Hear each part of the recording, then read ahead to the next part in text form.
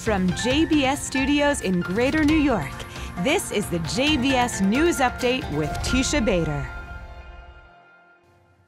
I'm Teisha Bader with the JBS News Update for Monday, January the 10th, 2022. As talks between world powers and Iran continue in Vienna, Israeli Prime Minister Naftali Bennett made it clear that Israel was not obligated by any agreements that may be reached in those talks, and that he would continue, as always, to ensure Israel's security. Bennett, in his first-time appearance before the Knesset Foreign Affairs and Defense Committee, said today of the Islamic Republic, "Iran tops our list of challenges. We are dealing day and night with Iran and its malign activity." Regarding the nuclear talks in Vienna, which restarted just about 10 days ago, Bennett told the committee, "We are certainly concerned.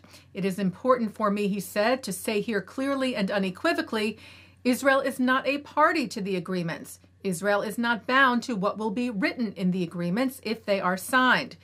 Israel," he said, "will maintain unlimited and unrestricted freedom of action everywhere and at all times."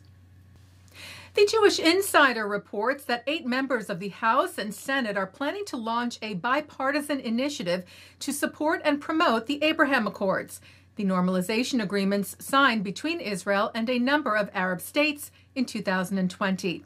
The Abraham Accords Caucus will, the report says, be led by Republican Senators James Lankford and Joni Ernst, Democratic Senators Jackie Rosen and Cory Booker, Republican Representatives Kathy McMorris Rodgers and Ann Wagner, and Democratic Representatives David Trone and Brad Schneider.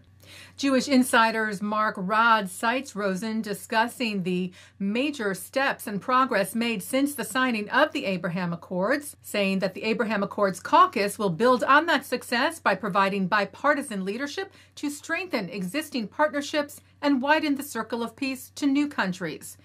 The American Jewish Committee welcomed the initiative, writing, "Sustained U.S. leadership will be key to deepening the ties between Israel and its regional partners."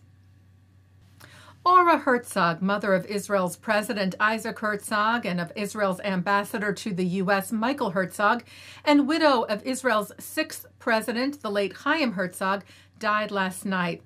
Herzog is being remembered for her military service during the War of Independence and her work in public service and social activism, including her founding and leading of the environmental nonprofit, the Council for a Beautiful Israel. Herzog will be buried alongside her husband on Mount Herzl. Jewish actor and comedian Bob Saget has died. Best known for his work as the beloved TV dad on the sitcom Full House and the host of America's Funniest Videos. Saget also performed on Broadway in Hand to God and The Drowsy Chaperone. Saget died suddenly yesterday in Florida, where he was on a comedy tour. He was 65. And veteran Jewish songwriter Marilyn Bergman has died.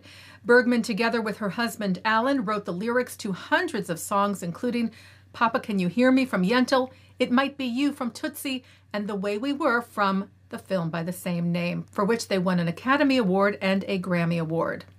Marilyn Bergman died Saturday. She was 93. Well, the Golden Globe Awards were held last night, and among the Jewish winners, actor Andrew Garfield for his work in the film Tick, Tick, Boom, composer Hans Zimmer for Best Original Score in the film Dune, and Steven Spielberg's remake of West Side Story was named Best Picture Musical or Comedy. Taking a look now at our programming for tonight on JBS for Monday, January the 10th. At 7 o'clock, Tal Keinan and Bret Stephens discuss the Jewish future. At 8, instances of anti-Zionist activism are dissected by panelists Lord John Mann, Sara Yael Hirschhorn, and Oren Jacobson with Susan Heller Pinto.